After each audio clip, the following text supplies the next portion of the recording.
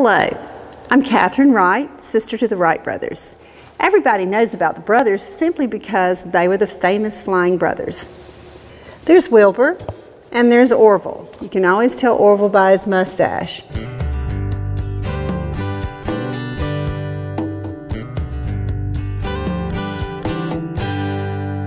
I'd like to introduce you to my brother, Wilbur. Wilbur was a mathematical whiz in school.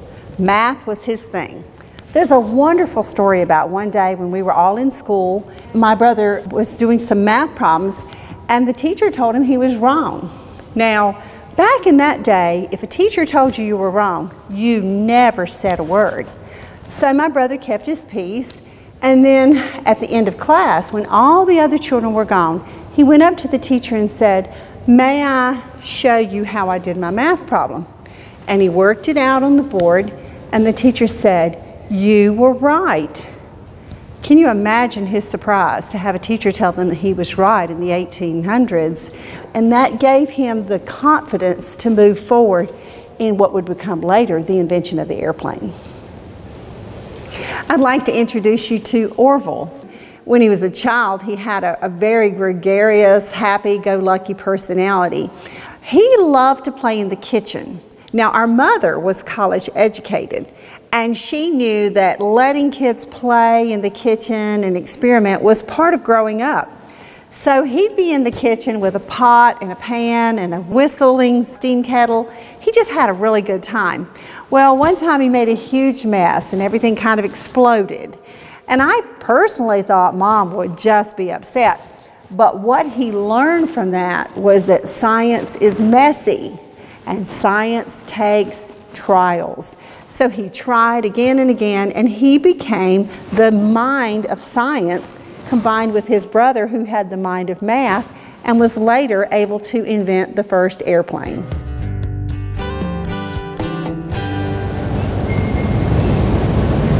One of the ways that my brothers got interested in flying was because one day our father, a very staunch pastor, came home with a toy from his many travels. The toy was a flying toy. Check this out. Lots of fun, but it broke. But in the breaking of the toy, you have the magic, because my brothers were fascinated with the toy, and the fact that it broke and they were able to repair it and put it back together launched their interest in flying. In fact, one day Orville said to his teacher, "My brother and I are going to create the first flying machine." Can you imagine what his teacher must have said? She probably smiled a really big smile, but he had a dream and he pursued it along with his brother.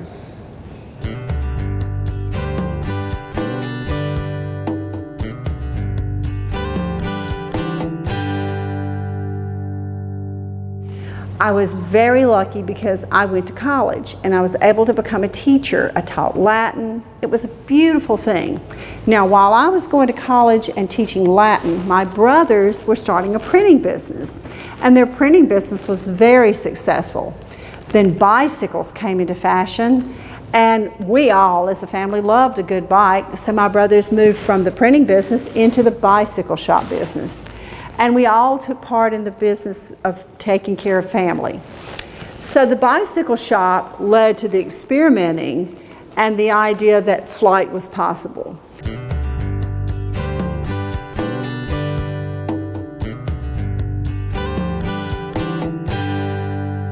Now the question is, why Kitty Hawk? Well, while we were all living in Ohio, my brothers did some research with the National Weather Service, and they said, go to the Outer Banks of North Carolina. The strong winds and the high dunes would be the greatest place to practice your flight. And that's exactly what they did. I was the one who did the encouraging. I wrote letters to encourage them. They wrote letters back to me.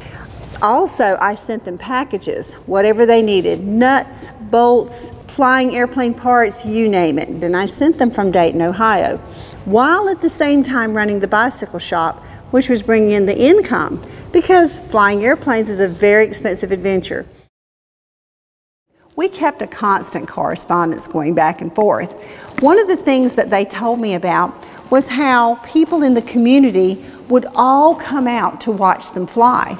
And as they came out, they needed help moving the plane back up to the top of Kitty Hawk.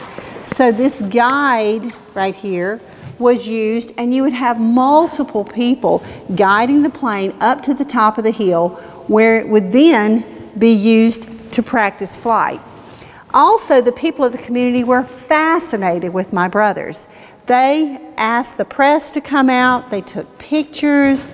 The information went all over because people were fascinated with what was going on at Kitty Hawk.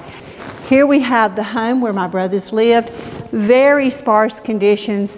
They ate out of a lot of tin cans, but they also ate a lot of local fish. One of the problems that they encountered was the large amount of mosquitoes. At one point, Wilbur said there were so many mosquitoes on his arms that it looked like he had black hair.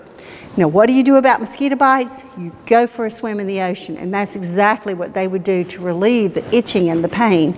So this project was not as simple as everybody thinks. It wasn't just about flying. It was a lot about problem solving too.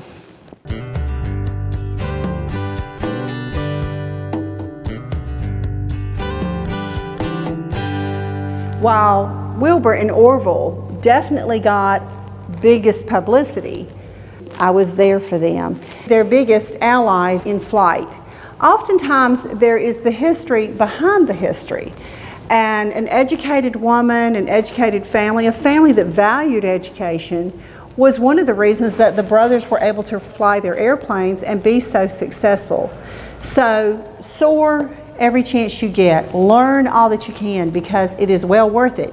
While you might not become the famous one, you might become the one who actually becomes the wind beneath their wings. Continue to learn at home with other great videos from the North Carolina Transportation Museum on Facebook, YouTube, and nctrans.org. The North Carolina Transportation Museum in Spencer is the museum that moves you.